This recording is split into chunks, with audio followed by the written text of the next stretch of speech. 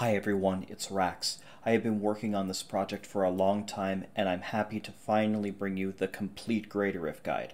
I also collaborated with some amazing Diablo 3 players to get their input to make sure this guide would have the critical information that you'll need, and we'll have a special shout out for them at the end. We have no time to waste and a million topics to cover, so let's get started. Very quickly, let's go over the topics we're going to cover. There are going to be timestamps in the description of the video along with all the links that you'll need. First, we'll talk about preparing for Greater Ifs, go over important stats, rerolling and gems, augmenting, your follower setup, and what level you should be playing.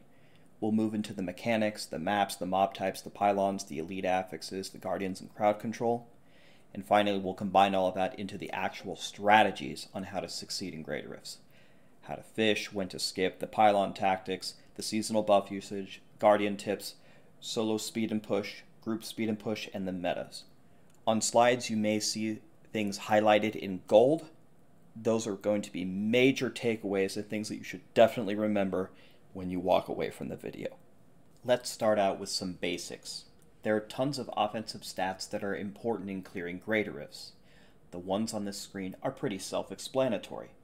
Your main stat depends on what character you're playing. It's strength for barbarians and crusaders, intelligence for necros, wizards, and witch doctors, and dexterity for monks and demon hunters. These stats can roll on every piece and give your character increased damage and survivability depending on which main stat you have.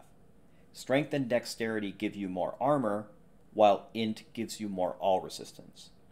This is why your Paragon level is so important to your character's power. Every level beyond Paragon 800 is going to give you 5 additional main stat, which gives you a lot of damage and survivability. And for your gear, you can get higher main stat values if they're ancient, or you'll get perfect values if they're primal ancient. Cooldown reduction is one of the most underrated stats. Diablo 3 typically revolves around keeping a major buff active at all times, like Wrath of the Berserker for a barbarian, or Akarat's Champion for a crusader. You should prioritize getting enough cooldown to keep these major buffs up at all times before you go for other stats. Crit hit chance and crit hit damage are in most ARPGs, and they work very well with each other. For most builds, they are 2 of the strongest stats to gain. Elemental damage is a rare attribute and it's incredibly powerful. So getting these rolls on your amulets and on your bracers is usually a top priority. Elite damage is more rare and less important than the other ones, but it's still a powerful stat if it happens to come on one of your legendaries. And finally, average damage, while usually not as good as crit hit damage or crit hit chance, is a great roll, especially on ancient rings. Now let's talk about 2 more complicated offensive statistics. Attack speed makes your character attack faster, but it's important to understand that skills in Diablo 3 have breakpoints. The best way to explain this is with an example. The screenshot below is taken from D3 Planner for a Necromancer's Corpse Lance skill. The chart at the bottom shows how many frames the attack takes to cast on the left, while the right shows the attack speed you need to reach that value. Right now, my Necromancer is sitting just above 2.4 attacks per second, so my lances fire every 4 frames. I have just barely crossed the 2.40 breakpoint to make that happen. If I were to drop below 2.4 attacks per second on my character sheet, I would drop down to attacking every 5 frames, and according to the red number above in the chart, I would lose 20% damage in doing so. So there are a few takeaways from this. First is that any attack speed that I have on my character that brings me above 2.0 attacks per second, but does not allow me to reach the 2.4 breakpoint, doesn't actually make me attack faster or do more damage. So all of those rolls that were spent on attack speed could be used on something else. The second thing is reaching the next breakpoint can be a major damage increase. Or, conversely, barely missing a breakpoint can be a big damage loss. Understanding the breakpoints for your primary damage dealing skills is important, and I would recommend researching these on d3planner.com under the Skills and Effects tab for your character. And one final note on attack speed is the attack speed roll on a weapon is multiplicative, meaning that it is more powerful than the attack speed rolls on all the armor pieces, which is additive. Now let's talk about area damage, which is one of the most powerful stats in the game for builds that can gather and damage large groups of monsters. Area damage has a 20% chance to hit all monsters within 10 yards for the damage that you just dealt multiplied by your area damage value. Again, let's look at an example. If you have 90% area damage on your character and you hit 10 monsters with an attack that deals 100 damage, if all 10 of them procced area damage, you'd hit them for 100, which is your original hit, plus your hit again, 100, multiplied by your area damage, 90%, and then finally we multiply this by 9 because area damage can't proc on the monster itself. So we take 10 and subtract 1 and we're going to hit all of our 9 friends for a total of 910 damage. So take a moment to think about that for a second.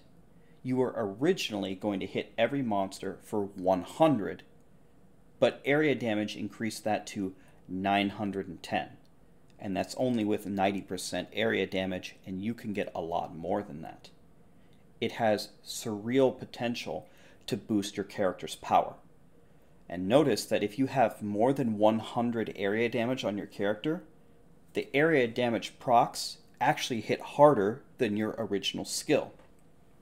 Remember that because area damage cannot proc on the monster itself, it's worthless for single target fights like Rift Guardians. And one big drawback of area damage is that it lags the game. So be careful when choosing to add this to your build. If you're playing a single target damage dealer or a support character, you should consider taking 0 area damage, including removing it from your Paragon points so that the game runs smoothly. And in the middle right section of your screen, there is a diagram that shows you how big of a radius 10 yards is for how much damage it's going to be dealing. Now let's talk about defense. Vitality is the main way to boost your health pool, and you can always manipulate this value by changing your Paragon points. One mistake that many players make is thinking vitality is what's going to keep you alive. Mitigating damage can be just as, if not more important, than having a large health pool. Don't fall in love with stacking vitality, focus on the other stats as well. And remember how main stats gave strength and the dexterity classes armor? That means as we get stronger, we'll have tons of armor and no all resistance. That's why it's important to stack the defense that your Paragon points cannot provide you. The same is true for int classes, which naturally get all resistance. They would need to stack armor for the bigger toughness boost. In general, whenever you get these rolls on belts, boots, and pants, take them. For other armor slots, we'll usually want the offensive rolls unless we're playing a support character. Life percentage is a good option to take on belts, but it's usually not great on other pieces, again, unless you're playing a support. It's the same concept as vitality. Don't fall in love with increasing your health pool, fall in love with damage mitigation. Life on hit is a great way to sustain your health, especially in solo. Usually one roll is enough, and it's typically taken on bracers or on a weapon. And finally, reduced damage from elites is a nice roll on your chest piece if there's no offensive stat that your character needs to take. Now let's talk about the steps in rerolling. The first thing that you ever want to do is the thing that we talked about earlier. Get enough cooldown reduction to keep up your main buff. Then you'll want to make sure that you have 3 sockets in your jewelry items, because a legendary gem is always better than any other roll that you can get. Next, you want to get enough damage mitigation with all resistance and armor to survive. And then we'll take a life on hit roll, especially in solo on bracers or weapon, if you cannot sustain with your class otherwise.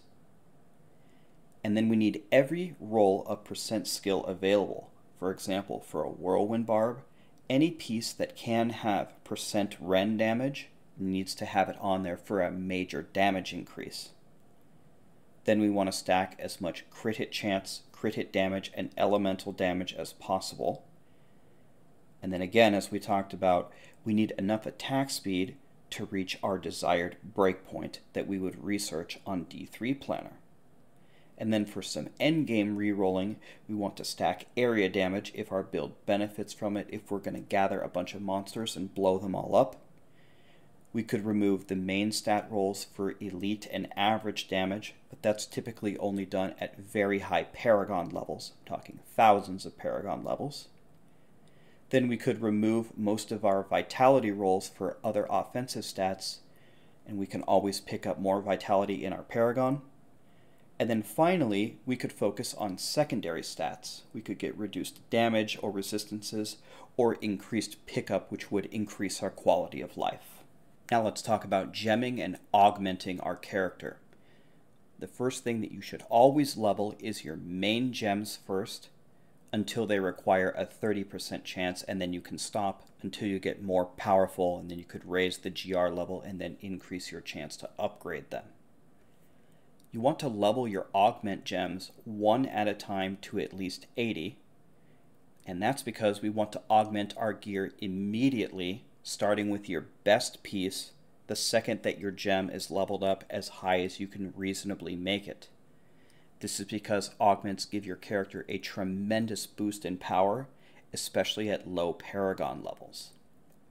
You always want to augment your character with the main stat, strength, dex, or intelligence, unless you're playing a support class. Then you would do the opposite stat, similar to what we talked about in the defense section. So strength and dexterity classes would augment int for supporting, while intelligence classes would augment either strength or dex, because augmenting int for strength and dex would give them all resist, and augmenting strength or dex on intelligence classes would give them armor. Never augment vitality. That's never the way to go. Can you tell I'm not a big fan of vitality? After your main gems and your augments are ready to go, then level your support gems to level 25, even if you don't plan on making a support character right away. If you ever want to jump into that role, you want those gems ready to go. Now you're free to level whatever you want, and you can make better augs to override your original ones. Yes, you can override the original augments. And always socket a diamond in your helm for the cooldown reduction. Occasionally, some builds will use the resource cost reduction gem, or sometimes they'll use the increased life gem, but most builds opt for the diamond in the helmet. And almost always socket your main stat gems in your chest and pants, or diamonds for defense. The only time you don't want diamonds for defense is if you're playing an int class and you have very high Paragon levels, then you could gem emeralds or rubies for armor. Now it's time for me to share a trick. I'm going to show you the easiest way to get augment gems. First, open a game to do some greater rifts, and do not leave this game. We're going to stay in this game the whole time. So drop any gem that you'd like to use as an augment gem on the floor in town, and make sure it's a gem that can level to 150, and try to use one that's not used very often. If you want one to use, try Miranade Teardrop of the Star Weaver. So just throw it on the ground. Then complete a Greater Rift, and at the end of the Greater Rift, it's going to think that you don't have a Miranade because it's sitting on the ground in town, and it'll give you a new one. Perfect. Pick it up, close the Greater Rift, and then throw that new Miranade also on the ground next to your first one. And then do another Greater Rift. It's going to give you a third Miranade. Throw it on the ground. Do another Greater Rift. It's going to give you a fourth one. Throw it on the ground. After you do 10 speed Greater Rifts, you're going to have 10 Miranades laying on the ground. Pick up all 10 of them, and now you have some very easy gems and some very identifiable gems that you know are used as your augments, so you don't actually use one of your main gems and then say, oh wow, now I don't have my main gem because I just ate it for an augment. Now let's set up your follower. The main thing to decide between the Templar, Scoundrel, and Enchantress is what final buff would you like to have. The Templar gives increased resources, the Scoundrel gives crit hit chance, and the Enchantress gives you attack speed. To be completely honest with you, it doesn't make much of a difference which one you use. I always use the Templar for no good reason at all. When picking skills for your follower, always pick the ones that do not crowd control. You'll understand why when we get to the crowd control section later in the video. You can see the highlighted skills for each follower that I would select, and note for the Enchantress, don't pick either of the first skills as they both crowd control the monsters. Now on to the gear. This may surprise you, but 99% of a follower's value comes from 3 items. The Cannot Die Relic, which is easy to craft at the blacksmith, and then you would upgrade it with Recipe 3 and Kanai's Cube. It's very easy to obtain. An Oculus Ring, which will give you a plus 85% damage ring to stand in after you kill an enemy, and a Unity Ring so you can wear one and take half damage. Your follower, no matter how well you gear them, does no damage, so their only benefit to you is giving you buffs and occasionally taking some hits for you. If you want your follower to occasionally gather enemies together for you, like if you're using an area damage build for example, then you can give them an S of Johann amulet. And if you're okay with your follower CCing the monsters to help you stay alive, you can give them a Thunder Fury sword, a Freeze of Deflection shield, and a Word Ward ring.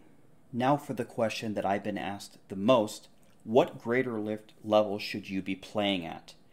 Unless you're pushing for a new record, you should do the highest Greater Rift level that you can complete every time in under 3 minutes. Every time you increase a GR level, the monsters gain 17% health, but only give you 5% more experience. That is not a forgiving ratio at all. So to illustrate this, you guessed it, let's look at an example. Let's compare running a GR 100 in 3 minutes versus a GR 105 in 5. So looking at the table below, if you're frightened by the fact that increasing a GR level 5 tiers more than doubles their health, you're not alone. And for a measly 28% more experience, it doesn't seem worth it. Assuming that we took absolutely no breaks and blasted for a straight hour, we would have completed 8 extra Greater Rifts, we would have gained almost 33% more experience, and received nearly double the gem ups and legendaries. Simply put, it's not even close. I cringe every time I watch teams suffering through Greater Rifts that they can barely clear, thinking that it's helping them.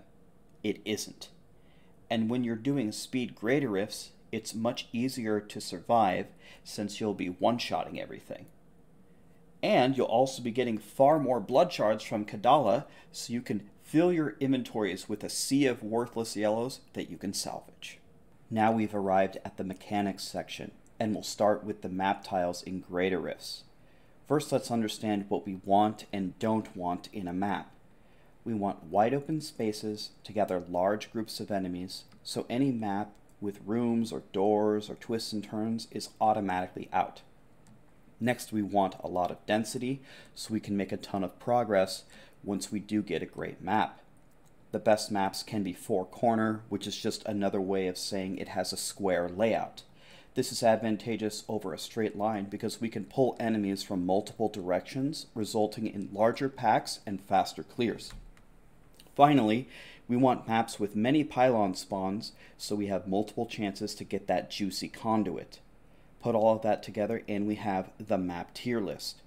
In the S tier, we have Festering Woods, Battlefields, and some Silver Spires. These are the best maps in the game.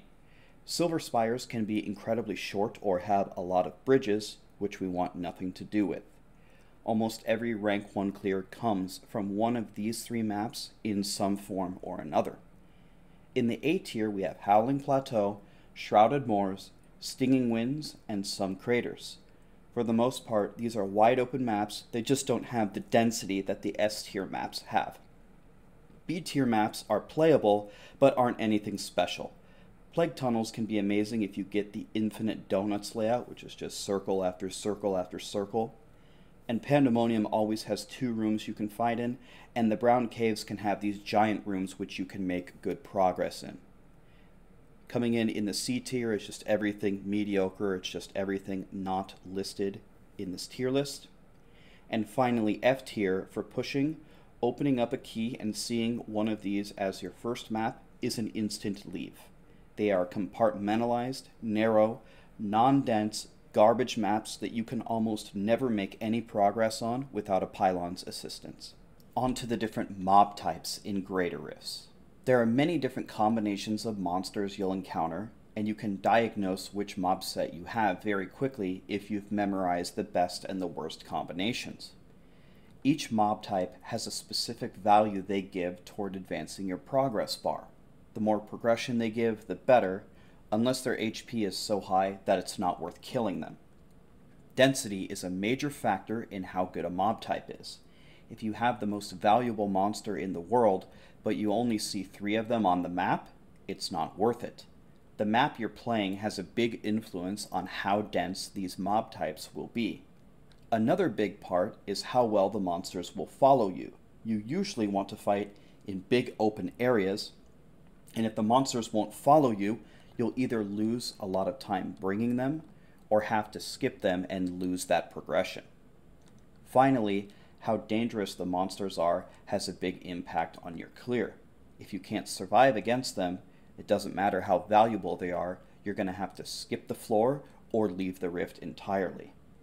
At the top, with warpath.eu is a great resource for understanding mob types and progression. Blizzard has made some changes to these values and mob sets, so don't rely on it 100%, but it's still a great baseline, and this link along with many others will be in the description for you to click on. Let's learn what the best mob types are in Diablo 3. There are still going to be great mob types not listed here, and it will depend on several factors, like if you're playing solo or groups, or if you're playing hardcore or softcore. But in general, I tried to pick 8 of the best mob sets for any situation. Transformers. These start as dark vessels praying in the corner and after a few seconds transform into unholy thralls. Nothing will fill your progress bar faster than these mob types, and if you get good density on a Festering Woods, you can actually clear an entire Greater Rift on a single floor with them. They have a ton of HP and they're tough to kill, so be careful, but they're absolutely worth it. Dark Hellions are known as God Comp in the D3 community for a reason. They have outrageous density, they're easy to stack, they give amazing progress, and they're just overall an unbelievable mob type. Vile Swarms are amazing because they will follow you anywhere.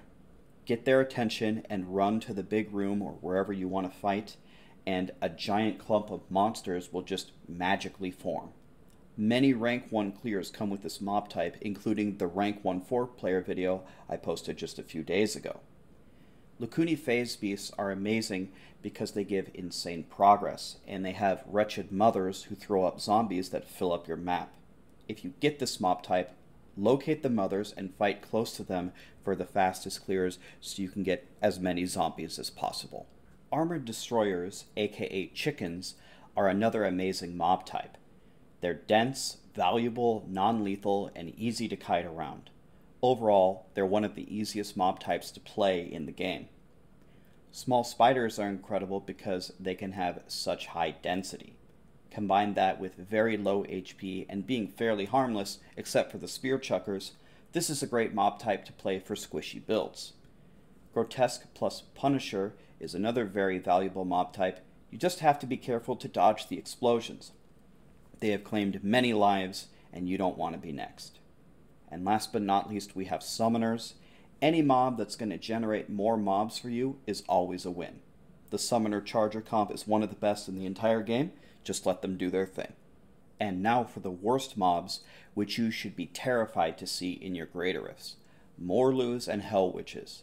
I cannot explain to you how bad this mob type is. It's worth nothing, it's hard to kill, it's hard to group, it's hard to kite, and it's dangerous. We never want to see these, ever.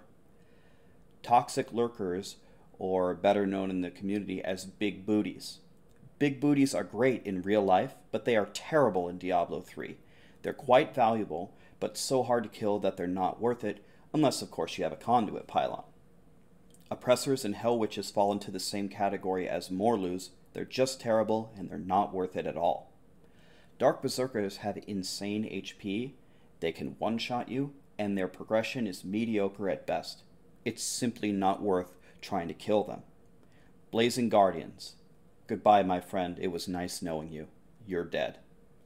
And Licky Tongues and Snakes, they're impossible to group, they're very dangerous, and not valuable. Just cry and leave when you see them. And the same comment goes here as for the best mob types. There are other terrible ones in the game, like Unburieds for example, based on what spec and game mode you're playing. Now for the exciting stuff. Let's talk about Pylons. Note that there is an extremely powerful amulet in the game called Flavor of Time that doubles the duration for all Pylons. This is one of the strongest amulets in the game and is taken by many builds in Diablo 3. Here we're going to talk about the mechanics of Pylons, and later in the video we'll discuss all the strategies around using them. Channeling lasts for 30 seconds, or 60 if you have a Flavor of Time, and the buff is it will give you 75% cooldown reduction, and spells are free to cast unless you're casting a spell that uses your entire resource pool. You typically want to take this after you've depleted all of your resources, because your resources are now free to cast, and you've used your major cooldowns. Conduit lasts 30 seconds, or 60 seconds with a Flavor of Time, which is ridiculous. You will electrocute monsters around you, and it scales with greater rift level, not with your damage level, so a support character will do the same amount of damage as a damage dealing character in a greater rift. And it can strike between 5 to 10 monsters at a time. You typically want to take this after you've gathered many elites by the pylon and have eliminated or severely damaged the surrounding trash. Power Pylon lasts for 30 seconds, or 60 if you have a Flavor of Time. It increases your damage by 250%. Some sources on the internet say it's 400, but after collaborating with a lot of top players, we believe it's 250%. But no matter what the percentage is, it makes you do way more damage. And you typically want to take this before your Convention of the Elements cycle when your cooldowns are up, and on the Rift Guardian after stacking Stricken. We'll talk more about Convention of the Elements in a minute if you don't know what that is. The Shield Pylon lasts 60 seconds, or 2 minutes if you have a Flavor of Time, and the buff is it makes you immune to all damage and crowd control except Wormhole, which is kind of annoying. You want to take after pulling a giant pack of monsters together, or in conjunction with a second pylon to guarantee you can stay alive and deal massive damage. Last but not least, Speed Pylon, which lasts 60 seconds or 2 minutes if you've got a Flavor of Time, will increase your movement speed by 100%, your attack speed by 30%, and it will grant you the ability to walk through walls and knock back monsters. You want to take this to stack Stricken on a boss, or to skip an entire floor, but you do not want to take this when you need to group monsters, because running through enemies and knocking them back with a Speed Pylon is a lot of crowd control. We'll get to that in a moment when we get to the crowd control section. And now for more information on Pylons. Pylons have predetermined spawn points where they can appear on a map. After playing the game long enough, you will start memorizing where Pylons can and can't be. Becoming familiar with where they spawn, especially on S-tier maps, is critical. The chance to spawn a Pylon increases by roughly, keyword roughly, 3% for every 1% progression you get in a rift, and you start the rift with a 1% chance to spawn a Pylon at no progress, meaning there is a small chance to spawn a Pylon immediately when you walk in. My favorite? Let's look at an example.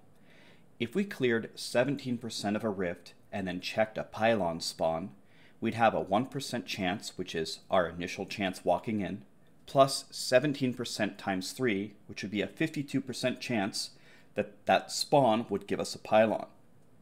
If we got one, our chances would reset to 0, and we'd have to make more progress before getting another one. Meaning we won't spawn pylons back to back, and you're going to have to kill some more monsters to spawn the next one. We'll cover the strategies on manipulating this in just a bit. So some more information on pylons. You get 2 to 4 pylons every Greater Rift, and you can actually lose a pylon if you make too much progression before checking a pylon spawn. So if the Rift decided that you were going to get 3 pylons in your particular run, but you waited until 80% progression to check a spawn, you can actually lose one of them. You cannot get the same pylon twice, so if you had a conduit previously, you won't get another. Once a Rift Guardian spawns, no pylons will spawn. And once a pylon spawn is revealed, the outcome will not change, meaning a pylon is not going to magically appear there later as you get more progress. If you didn't get one, it's done. There will never be one there. Now let's look at some important elite affixes. I'll let you glance through most of these that I'm sure we're familiar with, but I'd like to talk through 5 of them. Health Link can actually be beneficial for us because elites will stay alive until they're all dead.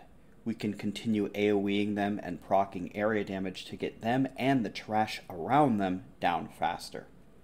Juggernaut is a terrible affix because we cannot crowd control them, which can significantly reduce our damage and makes it very hard to move them. Take, for example, the Heaven's Fury Crusader, who deals massive damage to blinded enemies. Since we cannot blind Juggernauts, we do no damage to them. Shielding can only appear on one monster in the pack at a time, so we need to do damage to a non-shielded target when that happens.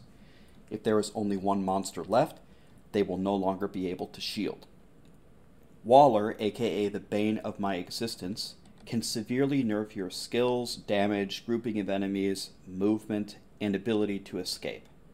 This is why I always wear a potion of Kool-Aid, which can break walls. And finally, Wormhole. Getting teleported to a random location you didn't want to be can interrupt your DPS cycle or just flat out kill you. Be careful when stepping into one. On to Rift Guardians, which are the bosses at the end of a Greater Rift. Bane of the Stricken is usually needed to kill Rift Guardians in high Greater Rift levels because they have so much health. Stricken makes each successive attack deal more damage, which can add up quickly if you attack very fast. Some Guardians spawn adds, which can be the dream or a nightmare. On one hand, adds are amazing for AoE and area damage and even spawning Oculus rings, but they are terrible for stacking Stricken, as Stricken only applies on the first monster it hits. This means around adds you should always try to hit the boss first so the Stricken stack applies to him.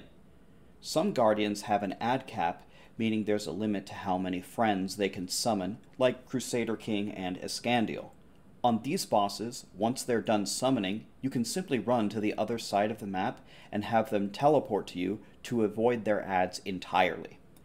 Recognize that many Rift Guardian attacks can be interrupted, so plan those skills wisely. And finally, many Rift Guardians enrage at certain percentages, which can unlock more powerful abilities. Check the video description for a link to every Rift Guardian's wiki page to learn more about them. Now for a very important subject that seems to fly under the radar for many Diablo players: crowd control. Diablo 3 has 2 types of them, hard and soft. A hard CC is something that makes the monsters unable to move or attack, including blind, charm, fear, freeze, and stun. Each time you hit a monster with a hard CC, it builds their resistance to further crowd controls by 10% for every second that they were incapacitated. When they come out of that CC, their resistance will drop by 5% for every second that you leave them alone. Knockbacks and pulls are also considered a hard CC and apply a flat 40% resistance rather than basing it on a timer. Soft CCs, on the other hand, can be reapplied continuously and don't impact hard CCs at all. There are a few takeaways from this. First, we don't want random hard CCs to occur because it will build the monster's resistances to them and may make them immune when we actually want to cast our own crowd controls. This is why we do not recommend taking crowd controls on your follower. We don't want to spam our hard CCs either, because monsters will become immune very quickly. And finally, leaving monsters alone for a while will allow us to CC them freely when we need to. Be aware of the hard CCs that your build is using and plan them accordingly. And remember, in group settings, there may be multiple players with hard CCs, and synergizing them is important to your success.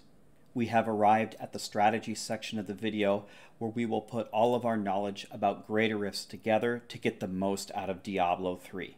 Let's begin with map fishing.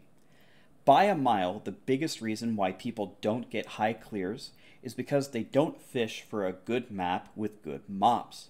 It's not the most exciting way to play the game, but it's the only way to see what you can really accomplish.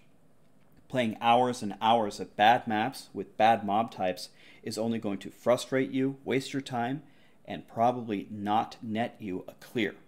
We need to farm a ton of keys, and by a ton I mean at least 100, and then let the RNG begin.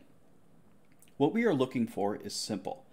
An S-tier map, either Festering, Battlefields, or a Silver Spire, with a good mob type. You can expect to get something playable around every 20 or 30 keys, and you will only know the true potential of your character and build when you've tested it on the best maps possible. You may not need a perfect rift, meaning you don't also have to get a conduit pylon and a godly follow-up, but at least fish for a very good first floor when pushing. And an important note, this only applies when you're pushing for a new personal best or trying to increase your rank on the leaderboards. Fishing is never required when running speed greater rifts. There is an art only known by the wisest and bravest Diablo 3 players when to skip something. After you have your godly first floor and you have a decent lead, what are the chances that the very next map is something great that you can continue making progress on? Not good. Depending on a map's size, it can take between 15 to 90 seconds to skip an entire floor, but that can be far less detrimental than trying to make something work with terrible mobs on a terrible map. So keep some things in mind when deciding to skip or not. First, how much progress do you need to finish? If it's not much and you can get it clear with what you've got, then just stay and finish the rift. We're only skipping when we have to. Second is pay attention to the elites that you're skipping. Are they easy to kill? Do they have good affixes? Well, then it might be worth staying. If it's a yellow wormhole walling juggernaut, dismiss them from class and move on. Also, pay attention to the density. Sometimes bad mob types can still work if there's enough of them. And finally, pay attention to the pylons. If you have a mob that you can't kill, but you spawn a power pylon, well, maybe you can stay now. And conversely, if you don't want to spawn a pylon on this bad map, then skip it. There is no magic answer on when to skip or not, but it's something you should always be considering when you're in rough situations. Alright everyone, now we're getting to some very exciting stuff, Pylon Tactics. We're not going to go through one example, we're not going to go through two, we're going to go through 7 different situations where you can use a pylon intelligently to your advantage to get a better greater if clear. In the first example, we're going to cover delaying a pylon. So let's say we're on a festering woods and we just spawn a conduit in the middle of the map and we've got everything on us and all the elites. The only thing that we haven't looked at is the end room, which has a pylon spawn that we haven't discovered yet. When we take the conduit, we're going to kill everything. We're going to kill all the elites on us, and after we pick up all the globes from that progress, when we go into that end room, we are going to spawn another pylon there. We do not want that to happen because when the pylon spawns, it's going to be on an empty map. We're going to have to take it and then go next and not get as much value out of it. So what we will do is we will run to the end of the map and we're going to break that pylon spawn in the end room and then take the conduit. Now, when we go to the next floor, the next pylon will spawn there and we'll be able to use it there much better. So in the second example, let's cover generating a pylon. Let's say we're playing on a howling plateau and we have 25% progress near the end room, and we know that that has a pylon spawn. But we know if we get the progress to 33%, remember, it's roughly 3 times whatever percentage you are at chance to get a pylon. So at 25% chance times 3, there's roughly a 75% chance that that last pylon spawn will be there. If we just take a moment to kill a little bit of trash and try to get it closer to 33 and then go check the end room, then we have a much bigger chance of getting that conduit that we're looking for, zap everything, and then go next map with a giant lead. The next example is similar to the previous one, but this time we're going to generate a pylon on the next map. So let's say we're on a festering woods and we dragged all the elites to the end and we uncovered the last pylon spawn and we didn't get one. And we estimate it's been about 20% progress since our last pylon. Instead of just giving up and going next map and continuing on, maybe the first pylon spawn on the next floor will give us a conduit, but remember, we're going to have to make some further progress in order to make that happen. So we will fight in the end room for a while, we'll kill whatever is reasonable, and then go next and pray for a conduit, which we would take to go back and melt all of the elites. Now let's talk about generating a pylon at 99% progress. Let's say we're playing at battlefields and we have a conduit and we killed the final elite to spawn the boss and all the progression orbs are on the ground. All we got to do is pick them up. Don't take all of them. Only take enough orbs, and by the way, they're worth about 1.15% progression. Only take enough orbs to bring your progress to 98 or 99%, and then run ahead to the next pylon spawn to see if you can get a pylon for the boss. If you get a power pylon, your Rift Guardian killer, your RGK, is going to be very, very happy with you. And finally, skipping a pylon. If you're playing a 4-player Greater Rift and you spawn a speed in the middle of a festering, we always completely skip this pylon, because when everyone has speed, it knocks back all the monsters. Remember a few slides ago, hard CC, it will make it impossible to group them, and it's just simply not worth it. In that case, we would just completely skip the pylon. For our last 2 examples, let's talk about ways to save a pylon. Because contrary to popular belief, you don't have to immediately click a pylon when you see it. For example 6, let's say you're at 90% progress on a good map, good mobs, with good density, and you spawn a power pylon. Don't take it right away. Finish the rift, since everything is already going very well, and the RGK, after they stack a bit of Stricken, is going to love that power pylon, and they're going to vaporize the Rift Guardian for you. And what about saving a pylon on a previous map? Let's say you were playing a festering and you had a conduit and you got your bar all the way to 85%, and at the end of the map as you were leaving, you accidentally spawned a power pylon. Don't take it and go next floor and get the last 15% of your rift. And when the Guardian spawns, have your whole team run to the beginning of that floor, go back and take the power pylon for the Rift Guardian killer, and then you'll be able to have that for the boss. So the main things that you want to be keeping in mind when you're playing Greater Rifts about pylons is which pylon spawns are coming up. Do you want a pylon to spawn here or next map? If you want it to spawn here, make sure you have as much progression as possible before checking it. And if you want it next map, then break the pylon spawn right now. Which pylons are left, because you can only get each pylon one time. How much progress have you made since the last pylon? 33% is the amount you should look for to be guaranteed a spawn. And how am I going to use the different pylons if they spawn?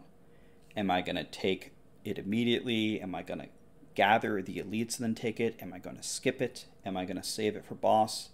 Or some other option? Now let's talk about the seasonal buffs in a general sense, because I want this video to be applicable no matter what season of Diablo that we're in.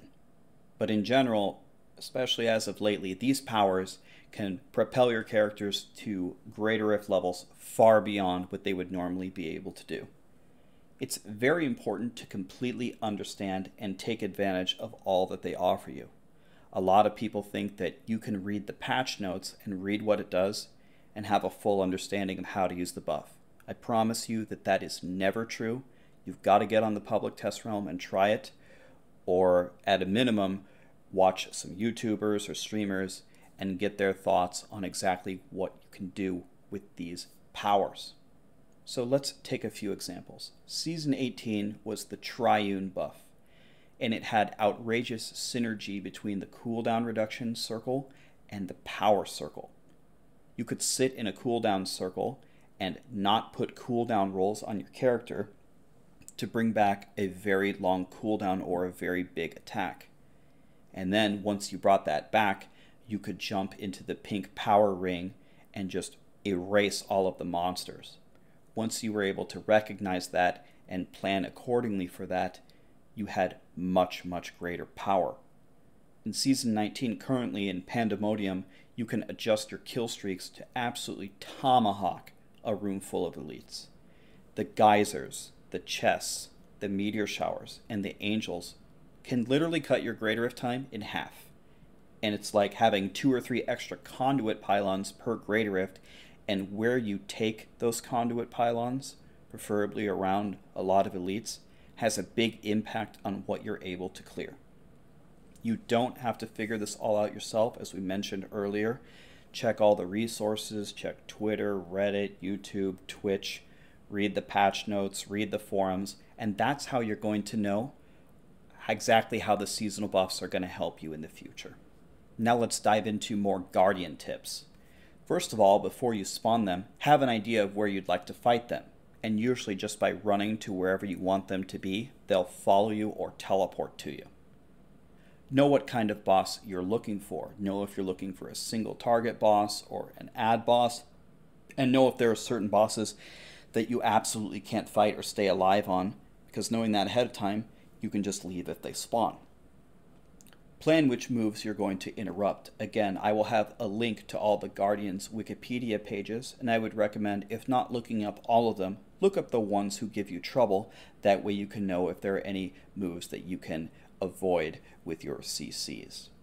Know their enrage percentages and move changes, because that's important. And you can use your follower or pets as a shield if you need to survive. And know your damage dealing rotation, especially around your convention of the elements cycle. Now in the top right corner, you can see the convention of the elements ring. This is a staple in most damage dealing builds. And for your main attack, whenever it goes into the appropriate element, you're going to deal 200% extra damage for 4 seconds. It's very important that you know exactly what you're going to do during that and right before it. Know your rotation. Be aware of the timer. If you're about out of time, feel free to take some additional risks. Just be careful in hardcore. Otherwise, dodging the attacks and staying alive is almost always the best option for getting the Guardian down. And finally, plan your pylons. Take speed immediately to stack Stricken. Take channeling after you've stacked Stricken once your cooldowns are down, because taking channeling will bring your cooldowns back and they'll give you infinite resource. Take shield after your cheat death is activated. That way you can stay alive. Take power after you've stacked Stricken and before your important convention of the elements cycle when your cooldowns are up. And finally, take conduit before your cheat death activates and try to use it to spawn an Oculus ring from the ads. Now let's talk about solo specifically and some of the differences between doing speeds and pushing. In speeds, you can start with any amount of keys, it doesn't matter. But remember, when we're pushing, we need 100 plus keys because we're going to be fishing. For speeds, you want to prioritize speed of your character along with damage. And for pushing, you want to prioritize survivability and damage, because when you get into those high greater rift levels, the monsters are going to hurt. In a speed, you would play every map and every mob type. And for pushing, we're looking for S tier maps with good mobs. In speeds, all that pylon stuff is not needed. Just go ahead and click them all immediately, unless of course you're getting toward the Guardian. And for pushing, you must plan your pylons carefully. We went over a lot of examples on how doing different things can dramatically alter your Greater Rift. In speeds, it is critical. Finish every GR in under 3 minutes. If you are taking longer than 3 minutes, lower it. I promise you it's going to give you more Paragon levels and more legendaries. Again, for speeds, try to complete 2 or 3 before gambling. You don't have to gamble after every single Greater Rift. Let your blood shards build up, and doing more Greater Rifts and less gambling is again going to give you more out of it. And one more thing for speeds is pickup radius is going to increase how fast you can do these rifts, because picking up those orbs quickly surprisingly can actually help you. And a few more things for pushing. Min-max every single roll on your gear and augment before you start doing your big push. And a big hint on solo is you can pause the game and strategize. If you get a pylon, feel free to hit escape and pause and think about what you want to do with it based on your situation. And you can also pause the game to let the game catch up on lag. And finally, a lot of people tell me that they're not sure how high they can push. Well, if you're opening Greater Rift 115 and you're not sure if you can do it, you'll know if you can do it or not when you get a festering woods with a good map with a conduit. If you get all 3 of those things and you're nowhere near able to clear it, then that's probably too high. But if you get all of those things and you have a gigantic lead, then you can definitely get it down. And one final hint for solo players is remember that you don't have to play solo.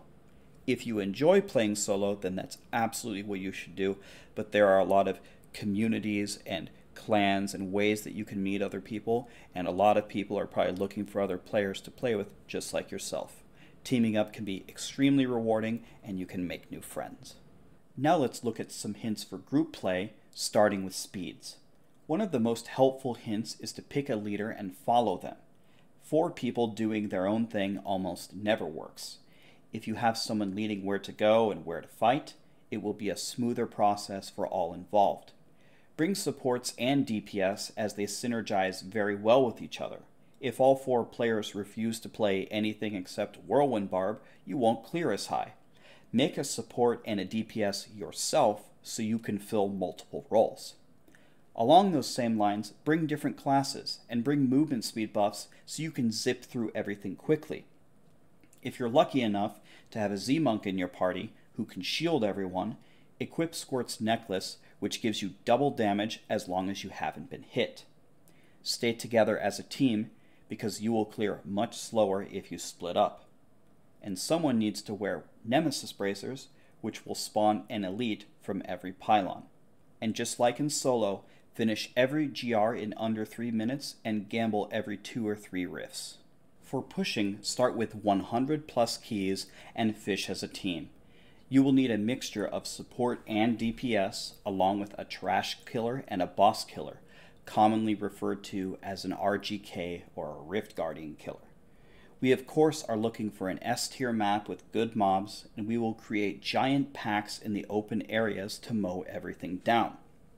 As we just discussed in great detail, planning your pylons carefully will make the difference between a clear and a fail.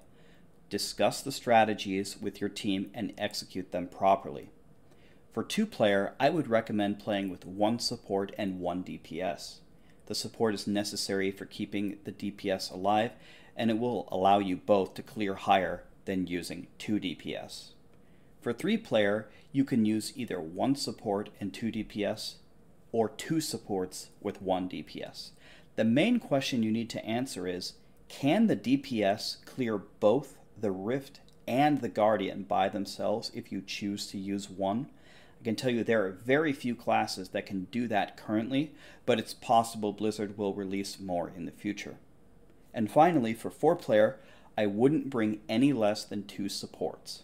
2 support and 2 DPS is by far the most common, but if there's a class so strong that they can solo everything, you could consider bringing 3 supports. And a few words of wisdom on group play in general: communicate. Teams who discuss strategies and agree on tactics can clear way higher than the ones who don't. Speak up, but be respectful while doing it. And speaking of being respectful, never insult your teammates ever. It gains you nothing and only has the potential to ruin things for you. For our final topic, let's look at what the current meta team looks like, and meta stands for most effective tactic available. This is usually done as a 4-player team for more loot and experience, but it can change from season to season as Blizzard adjusts class balance. The main takeaway here is seeing how the team itself is structured so you can use similar ideas in building your own teams in the future. For the first support, we're bringing a Z-Monk, and the Z stands for 0, meaning that they deal 0 damage. It's just a quick way to say it's a support monk. They are incredibly strong because they can shield and heal to protect Squirt's necklace, which you can see on the right. For the second support, we bring a Z-Barb, which can pull monsters to big open areas and gather them together. This allows the DPS to deal massive AoE and area damage to erase entire rooms. The main DPS is a Bazooka Wizard, which will be nerfed for next season so something else will take its place. This character takes full damage, including as much area damage as possible, and just enough survivability to keep Squirt's necklace up. They are responsible for clearing the entire rift, but they're mostly useless on the Guardian unless the Guardian spawns a lot of adds. And the final piece of the puzzle is the RGK, which is currently filled with a Crusader, but could also be done by a Necromancer or a Demon Hunter. Their responsibility during the rift is to help the Barbarian gather monsters, and they are the only one at the end who can kill the Guardian. So their itemization is based around dealing massive single target damage and stacking Stricken as quickly as possible. Wow, it's finally over. This video was by a mile the biggest undertaking I've taken in my gaming career. I couldn't have done it alone, so let me take a moment to shout out all the talented players who looked through this with me. Big thanks to Seven, Broken String, CG, Fusk, Saw, Vanquish, Wario, and Wudijo for all their thoughts, ideas, and input. All of their Twitch streams are linked on this page and will be in the description of the video. Please go throw them a follow, guys. And please let me know in the comments what you thought about this video. Did it help? Did it give you new ideas to approach the game? Are there any lingering questions that you need help with? I will read every comment like I do for every single video. Thank you all, and good luck to you in Diablo 3 and beyond.